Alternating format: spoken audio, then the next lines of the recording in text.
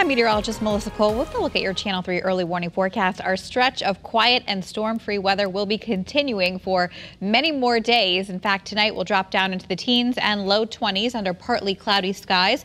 It is still a bit breezy out there, making it feel cooler than the actual air temperature.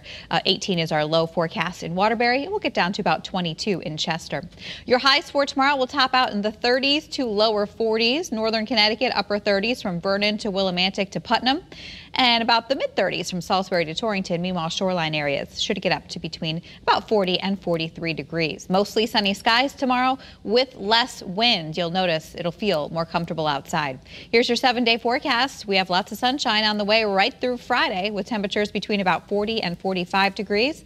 Next chance of any rain or snow showers comes on Sunday.